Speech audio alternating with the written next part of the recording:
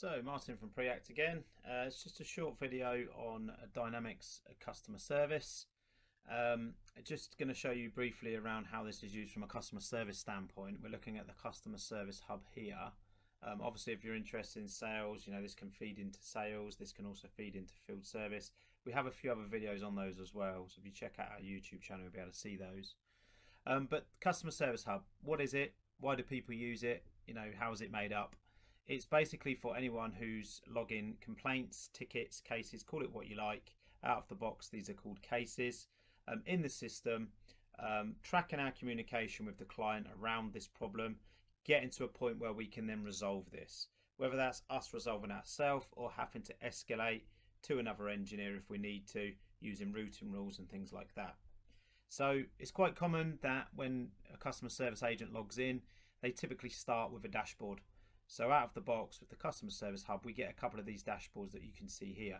It's just a way of me managing streams, so I can see these are my active cases. Based on this period that we're looking at over here, I've got 2 active cases in this period. I can click on here.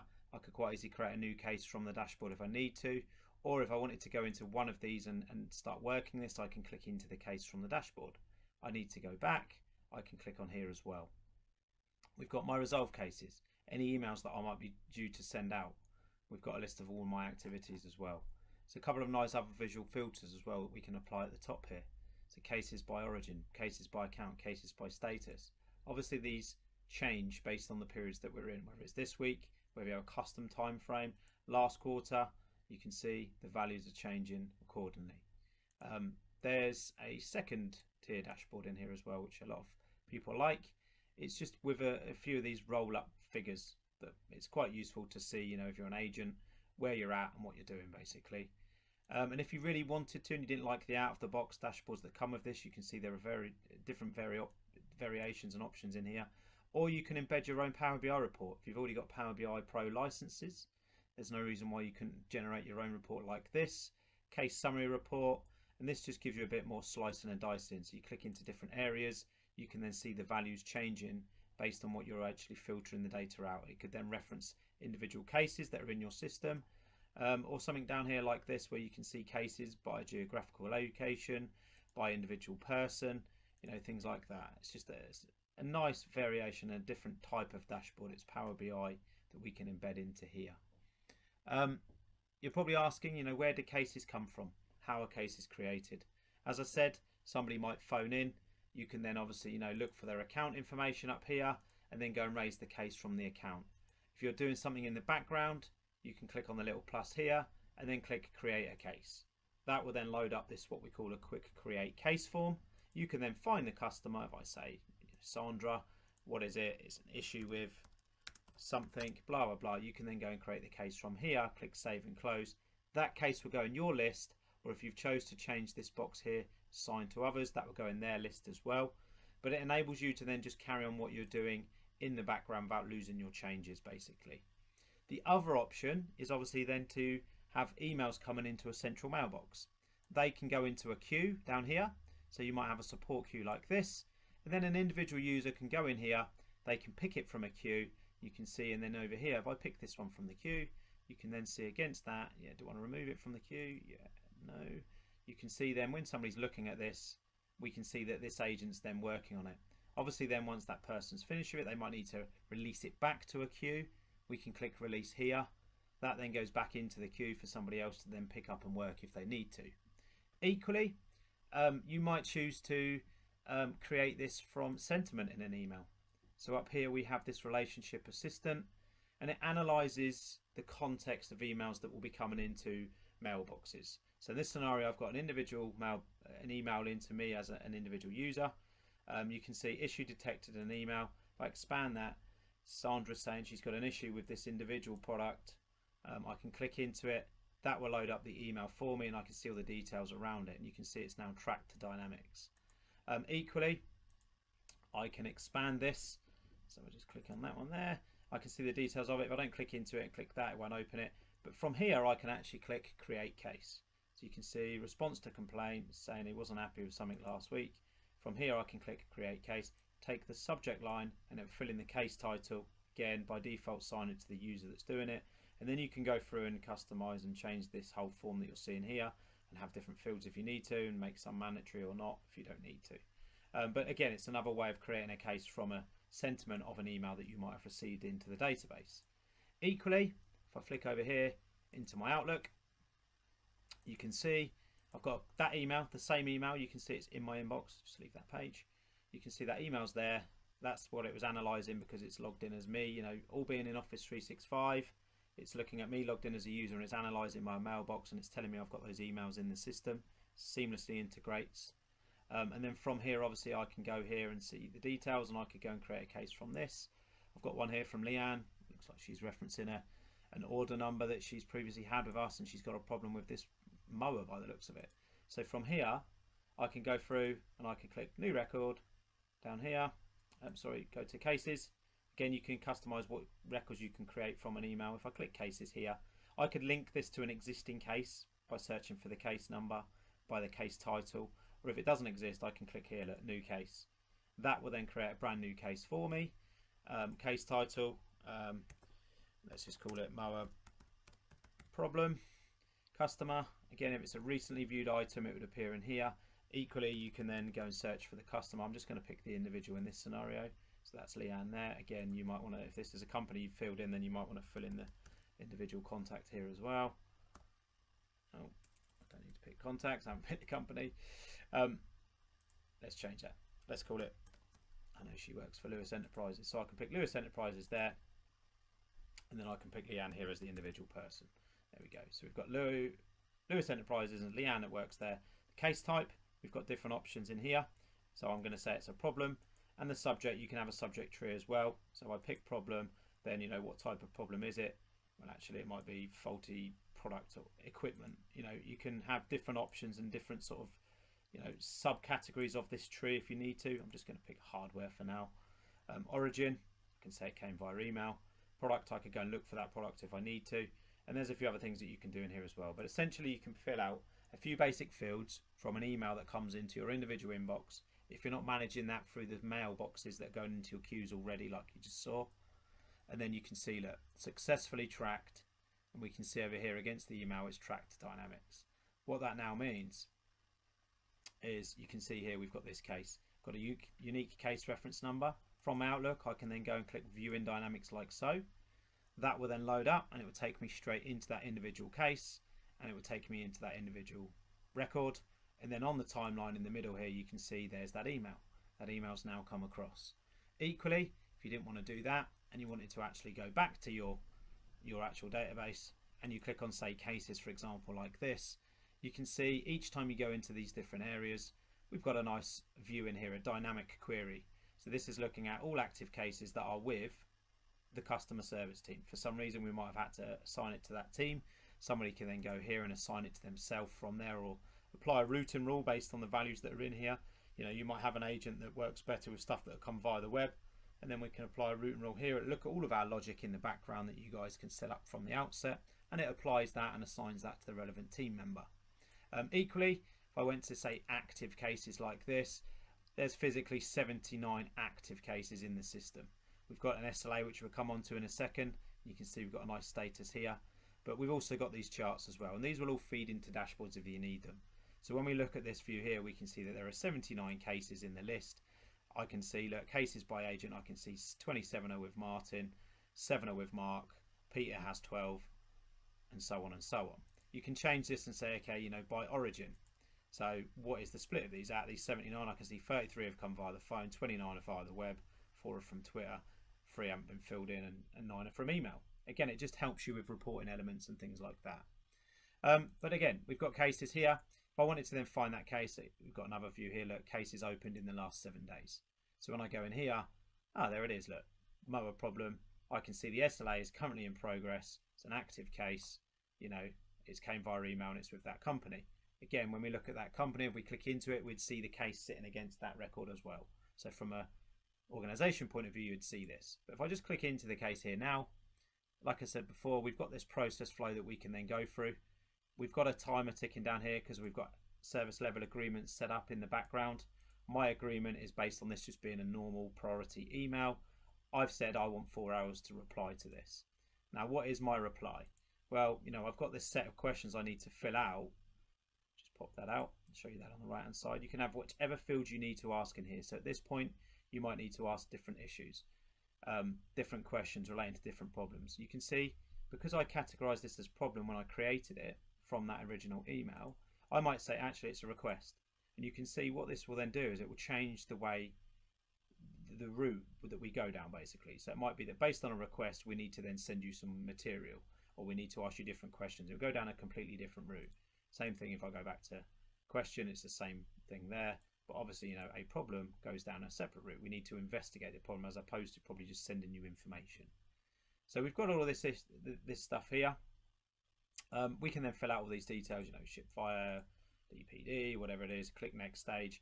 We're now at investigation stage. And now, of course, you can see I'm asking for, this is just part of our process saying, well, what product is it? What is the model number? Have I got a serial number? Now, I might not know that. So at this point, I might need to arrange a phone call to call this client back. From the timeline, I can click on here and I can schedule a phone call. You can see, call about issue with mower. There we go. And I can say, okay, I'm going to set this for, say, tomorrow, and set it for tomorrow morning, 10 o'clock. Click save and close. I can fill out any other fields in here that I need to as well. But you're building up a bit of a picture. So anyone looking at this now tomorrow in my absence, if I can't make it into the office for any reason, they can physically pick this up in my absence and they can see, okay, well, there was the original email. That was the context of it. And I can see Martin's now got a follow-up phone call tomorrow morning at 10 o'clock. That would also go into my activity list over here as well if I needed it to. And then, of course, I can pick this up. I can go into this tomorrow morning and I can then start going, yeah, spoke to Leanne about this, that and the other. I'm going to send her some further instructions, blah, blah, blah. So I can then complete this off with all of my notes, which are then attached to this. It's now gone in as a completed phone call. It's a closed phone call with all of my notes added against this. If I just refresh this up here, what we will then see, you can see we've now got succeeded on our SLA. Perfect. So I've deemed an SLA first response to be an outbound phone call that has been actioned and has been completed. You set your own parameters around that. That might be an outgoing email. It might be a follow-up appointment. But it's basically saying that our SLA has now succeeded. And again, if we come back over here and we look at, say, Teams here, look, you can see nice little tick here on the SLA status to say it's been succeeded. Brilliant. Again, just helps with reports. If that had got to say 3 hours, then we could send a nice gentle reminder to the case agent or their line manager to say this hasn't been actioned yet, do something with it. You can set your own values up against the SLAs if you need to. But what might be quite useful is to actually come over here. You can see we've got knowledge base articles. So, how to track an email, how to reset your password. You might have one in here, how to fix a lawnmower, for example. Then you might want to pull that into the actual case itself. If we look at one of these, when we go into these knowledge base articles, it's a title, it's got some keywords, it's got a description. Down here I've embedded a nice video that people could then see, and they might follow the instructions in a video. If we keep coming down, then I'm saying, okay, have you tried this? This is how you add the app to your Outlook. It's instructions that are going to go out to the client. Now we can come over here and we can search for these to see what it is. Equally, if I just click on the back option here, and again, I go back to this case, we've got the ability over here to click on the option here that says go and search for that title and find any relevant articles. Now I haven't got an article for a Mower problem, so it hasn't found any. But now we know for well that we've got one in here for tracking emails. So I could put one of those keywords in here like this. Just do email, something like that, and click search. And it will go away and it will search for all of those records. And you can see now it's found this keyword in one of those articles. At this point, I can then say, okay, is that going to fix the problem or is it that one? I could then click on the little link option here and that will link it over here as a linked article. So somebody, again, picking this up in my absence will be able to say, okay, this might fix your problem. I can click on the little pop out here. That will show me in more detail what the instructions are that go into this video. What am I sending to the client? I could print this off if I need to from here. I can say, yeah, the article was helpful or it wasn't. Perfect. That then helps with analytics against individual articles as well. But going back here, I probably want to email the client this. So I can click on the little email option here. And what it does is it then loads up an email template in the database. It fills in the subject line that's coming from the article, and it's filling in our body of our email with all the details we've got in there. Perfect. All I need to then do is click send from here. Once I've cast my eye over it, I might change the subject line and a few other things. This will now get sent out to the client. But what it's equally going to then do is it feeds it in on the timeline. So we can see there's the original email. I've then had that phone call. I've then sent you this email. Because we've sent it from the database, and you could go in here and you can click new email here as well, like so. And then you could compose your own email without having to pull in the context of an article. You could just go in here and fill in all your details like that with your signature and everything else against it. You can insert a knowledge article from there and any other templates that you might have already predefined in the system and any attachments. So if it doesn't exist, then you can almost go and create your own anyway and click send. But effectively, you are going to be sending out emails, having phone calls against this, and you'll have a timeline. Once we've sent the things out against the timeline, against here, we can search for keywords. So I search for Moa, for example, like that. It will return all results within this, because it could be this takes 6 months to get a resolution for this problem. We might find that there's loads of different things in here, tasks, emails, phone calls, and any of those activities that you can see here, basically. So we were looking for key information. We can search for keywords on our timeline. Really useful, really helpful. It's also quite useful when somebody's picking this up in your absence, that they have to go through and look for, okay, what happened there? Oh, and then what was the context of that phone call? I've got to expand it. What was the details you sent out? I've got to expand that as well. Now we've got this option here. If I click collapse that, it closes all the records, and when I want to get a picture of what's happening on the timeline, phone call after email and everything else, we click expand here. This then expands all of those details, and then we just scroll through and we're getting an idea of what's happened and where we're at on this case. Once we're happy with all of that, then of course we can go in here and fill in all of our products. Let's just say it was a product. There you go. It's that one now. You imagine that's our Moa, and it's product model number 12345, serial number 12345, or something like that. Again, you fill in all your other fields here. These fields will be specific to yourselves, and the process flow will be as well. Click next stage like so. We're then going to get to a resolution point. Now it might have been that you've added in here, again let me just add something else in here quickly with some duration. There's 30 minutes against that, there was 30 minutes against the phone call. We've had an email trail as well. I might do had to explore internally, so it might have been I had to do some internal things, and let's just say I've then completed that off, but it was 30 minutes. You get the principle here. We've added some time in against a task as well as a phone call. I've now completed that task off. When we get to the end of this and we finish this, you can see we've got a few other options in there. We can do save and route to different people. We can assign it to different members. We can release this to a queue that people are managing over here. But we've got to the point of going, okay, we've got a resolution now. We've got all the context here. Let's resolve the case. By doing so, you can see it's giving you this roll up value here. So of all of the things that we've done, all of those tasks, all of those phone calls, all of those emails and everything else is rolling in here telling us that we've physically taken 1.5 hours on this individual case. Again, you can set your resolution type. So I'm just going to say it's problem solved. I might have sent information that might have been a 5-minute exercise, but we still want to log this. I'm saying problem solved, normal priority, Moa fixed, whatever you want to do here basically. And then you can add any other fields that you want to have down here that you need to report on after the case has been closed as well if you need to. Click save and close like so, and then this becomes read only. This is now a resolved case. It's read only. We can't now adjust anything in here. If we go back to our cases view over here, we've got this concept of my active cases. You can see here, look, my active cases, my resolved cases. If I click on my resolved cases and I change this to be created on date, there it is, top of my list. It's now resolved. I succeeded my SLA. Perfect. It's now in here under this view. Hopefully that was really useful for you guys. If you've got any questions around this, please feel free to get in touch with Preact. We'll be more than happy to help you set up your case service hub for your organization.